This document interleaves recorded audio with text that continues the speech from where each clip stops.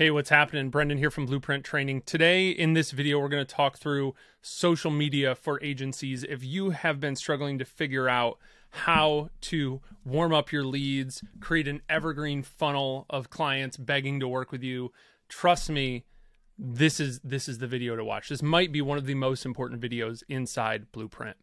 So let's talk about a few things. I think when we're SEO agencies and you have a hammer, everything looks like a nail. Right? And what it leads to is bad positioning, bad results, no demand. And it's because as SEOs, we love to use SEO. And we almost all do. We almost all try to get clients through organic search. And the problem is that ends up becoming a race to the bottom. I ranked #1 for Chicago SEO consultant for years, and I never got a single qualified lead from that. And that means we might have to test a different channel.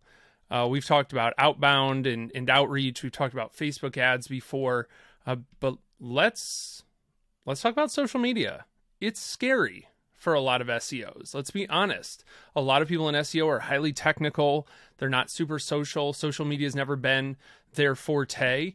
But I would argue to you that social media is not the devil.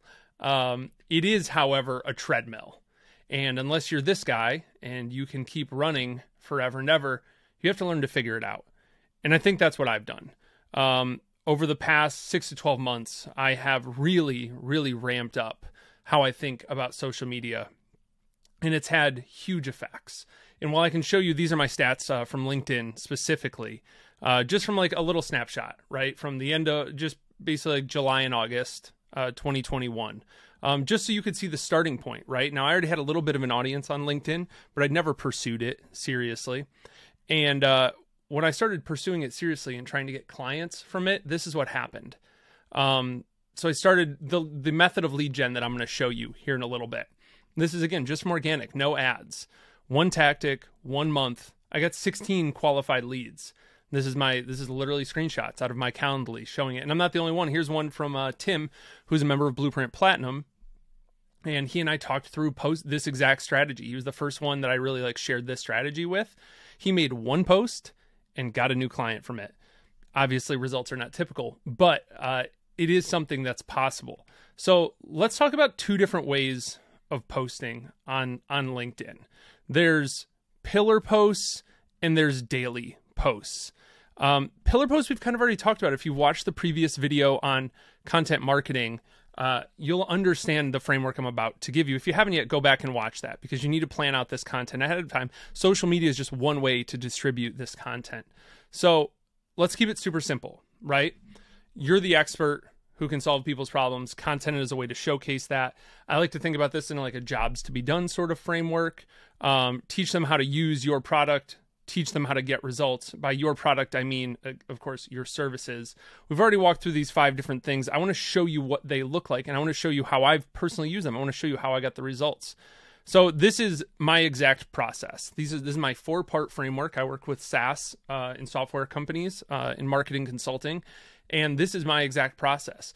This is how I share it in my capabilities deck. This is literally what it looks like on my website, just a generic WordPress template, nothing fancy here. That's all. My website's 3 pages. If you haven't watched the 5-page website video yet, give that a watch. That's exactly what I use. That's exactly what works for me. It's where I would recommend starting and even staying if that's important to you. But here's how I look through it. So how to solve your client's problem from a micro standpoint. I have made you see this is just kind of 2 different posts here, right? 1 month apart. I put a nice up into the right graph. It's the same one. Turns out you can share the same thing over and over.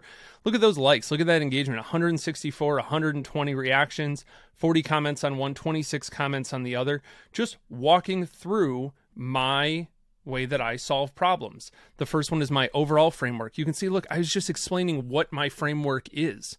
It's look, it's just this. It's almost exactly this slide. I just pasted it onto there. And people were like, oh my gosh, this is amazing. It's the best framework ever. Thanks for sharing that, right?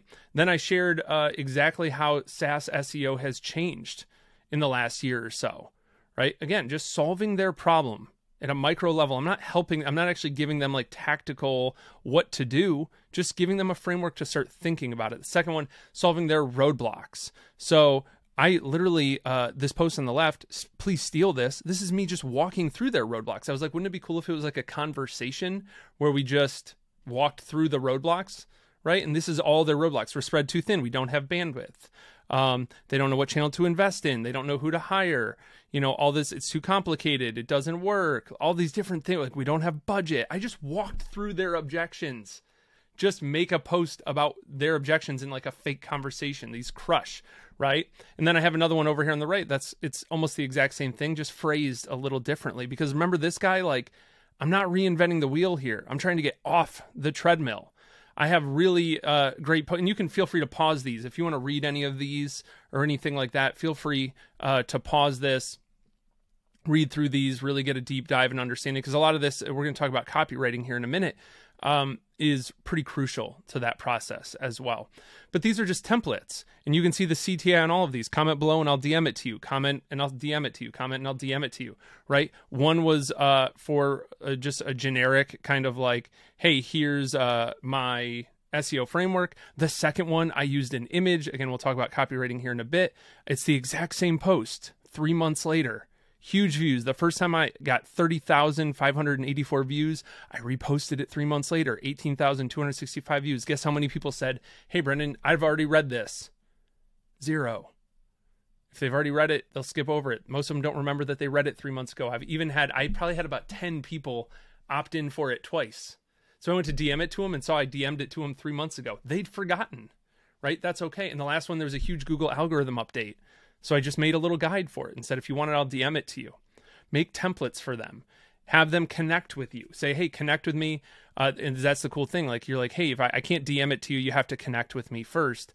They'll connect and they'll request it. Then you DM it to them. Now they're going to see all of your posts. They've DM'd with you. They've commented on your post. The LinkedIn algorithm is like, hey, this is awesome. They love this person's stuff. I'm going to show it all to them. And now they have a piece of your content, right, that they've downloaded. Maybe even on all of these, I just send them a link where they download it from like Lead Pages or ClickFunnels or something like that. That way I capture their email address as well. Nobody complained. Nobody had an issue with it. It was awesome.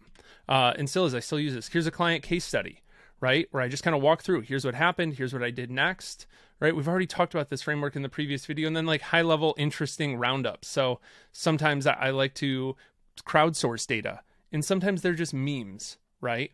So you can see, again, these views on these are huge. This is what I would call like bigger pillar content. Now, the daily content, I think about a couple different ways. It's really 3 different things, right? It's leading, discovering, and reporting. I got this framework from Justin Welsh. If you're looking to grow on LinkedIn, you should absolutely just Google Justin Welsh LinkedIn operating system. Make sure to get his course. This is where I learned the 3 of these things. I think they're extremely powerful. I'm going to walk through each of them briefly. So the first one is leading. This is just where you share experience, right? And this is the biggest thing I want you'll see, I'm not going to read this whole slide to you, but we want to make sure we lead our clients, not our peers. It's very easy to talk about SEO and all the other SEOs comment, and you do this like industry thing. A lot of people do that on Twitter, right? You can do it Twitter, LinkedIn, wherever your clients are. If they're on Facebook or Instagram, that's where you should be playing this game, not the platforms I'm using targeting SaaS and software companies. But you have to lead your clients, not your peers. This is the biggest mistake people I see make on social. They want to be popular among the other dorks in our industry instead of being popular among the people that will pay them money. Next is discovering. Sometimes you're not the leader. You don't have experience. Maybe you're earlier in your journey. I literally and I put some examples here, ways to discover things. I studied the top 5 dental websites close to me. Here's what I learned. Right, I went through the lead flow for 19 home service websites. Here's what they miss. I watched the 5 most recent videos from Noah Kagan. Here's what I learned about YouTube. This one on the right, I literally just went on SparkToro, sparktoro.com. If you've never used it, you can get it for free. They have a free plan. I pulled up SaaS marketing in there, and these are the 10 most popular podcasts in SaaS marketing. And I just shared that, right? It got huge reach. It was perfect for my audience. All I was doing was discovering for them. People ask all the time, what are the best podcasts to listen to? Well, here, by the numbers, here's the best ones. For people who talk about SaaS marketing on social media, here's the podcast they mention and interact with the most. Last is reporting. I love interviewing people, and sometimes you can get access to people that they can't, right? I interviewed the CEOs of the companies behind the top 10 Shopify stores. If you're in e-commerce, the creator of the first ever Shopify store is now worth $12.6 billion. Here's how he did it. If you don't know, spoiler, the founder of Shopify had the first Shopify store. That's why they built it. Or you can see I put some examples of my own on the right there. I interviewed the marketer. This is a better headline than the one I wrote. My headline, thrilled to kick off this week's interview with John Bonini with a hot take. Right? I wanted them to click see more to see what the hot take was. However, I think the better one here is I interviewed the marketer behind DataBox's 2,600 customers and 4.8 million in 2021 alone. Right? It's a great headline. All I'm doing is reporting. I'm just sharing an interview I did and the highlights of that interview. You can do this all via DM. I've seen some people do really cool ones. I don't have an example here, but I do it within my community SEO for the rest of us sometimes, which is just like beginner SEO things where I just send people DMs and then I just share like 4-question DMs and I share their replies. It's really, really powerful and pretty popular. Next section here, if we're going to post on social media, we have to start to have a fundamental understanding of copywriting. So our 5 keys to copywriting on LinkedIn. Number 1, we have to stop them from scrolling. When I started, look at this first one, secret time. Ooh, what's a secret? They'll stop scrolling. Next one, want to steal my SEO framework? Here's my 4-step process that destroys keyword research in terms of, wait, it's better than keyword research? I'll stop scrolling for that. Traffic tanking, leads falling off. Think you got hit by the latest Google algorithm core update? I got you. It stops the scroll. It also, all of these create an open loop of like, oh, I need to keep reading. I need to close. I need to know what his SEO framework is. I need to know what changed and got him organized. I need to know what's going to help me recover from this algorithm update. It creates an open loop that they have to close. And if you, again, pause these and read through them, everything here, every line serves to get them to read further and further and further. Sometimes I'm even really intentional with the finger pointing down. I'm like, just keep going. At the end, I try to summarize, and then I have a CTA. You can't do this too often. It will exhaust your audience if you're always asking them to comment in order to receive something. But once every other month, once a month, it's all good. That is the key to copywriting for Twitter, Facebook, Instagram, LinkedIn, anything. You have to stop the scroll. You have to give them a reason to read the whole thing and then just keep them going through it. We got 2 more sections here. This one is interaction, and then we're going to talk about building a funnel on social media. So when it comes to interaction, first, you have to reply to every single comment that you get. This will not only fuel the algorithm, but it also gets people to continue engaging. They'll see more of it, etc. You also have to go and engage with other people. Right? Any platform you're on, strategically interact with the biggest people in your industry, not your peers, your clients. And I know people are going to say this. I have an example on the right of interacting with somebody, but they'll say like, none of my clients are big on social media. Cool. That might be true. Maybe there's no like big like dentists on social media if you're serving dental or home service companies or whatever. For whatever reason, you don't feel like your clients are big on social media. Cool. Find out who they're following. Go on SparkToro, find out people who talk about your topic. Who are they following on social? And then interact with those people. I know people in, like Justin Walsh is a great example. Like I said, I've learned a ton from him. He talks a lot about growing on LinkedIn. He's huge on the creator economy. I don't serve the creator economy. I serve SaaS and software companies. But Justin's background is he led sales at multiple software companies. He works with Dan Martell. He's big in software. A lot of people who work in software still follow Justin. I also really like him, and I know him personally at this point. So that's part of just wanting to interact with somebody I like and care about. But if I didn't, I would still follow him because I know his followers have a big overlap with my audience. Right? So interacting, again, not only with all of our comments, don't ever leave a comment unreplied to, and then finally interact with the people your clients are following. As a last piece here, let's talk about building a profile funnel on social media. This works the same on LinkedIn and on Twitter. You can see I'm going to use Justin again as an example. On Twitter, this just means putting the link in your bio to go to like booking a call with you or going to like the results page on your website, right? Send them straight there. That's what I'm doing here on LinkedIn. The first link under my feed. Well, first of all, let's talk about this. And this is something, again, people do. They try to do something highly stylized. The first thing is your header image, whether on Twitter, Facebook, any platform. Your header image, your headline has to give them a reason to do something. Mine is telling them to scroll down and steal my SEO framework. And you can see if they were to scroll down in my featured section, the second link there is stealing my SEO framework. Also, my headline, exploring what works in SaaS marketing and sharing it along the way. I could probably be a lot more direct and punchy, but that's the one I like, right? It gives me an exact reason to follow me. This is exactly what I'll be talking about. You can see Justin does something similar. If I want to learn about branding, business, social, entrepreneurship, personal branding, I'd follow him. He's recently changed his headline to the portfolio of one-person business to 5 million in revenue, but that's compelling. If you're in the creator economy and you are a one-person business, you would definitely want to follow him. And you can see grow and monetize your LinkedIn. If you scroll down, you see the same thing again. Mine is working with me through growth sprints and then getting my SEO framework or signing up for my newsletter.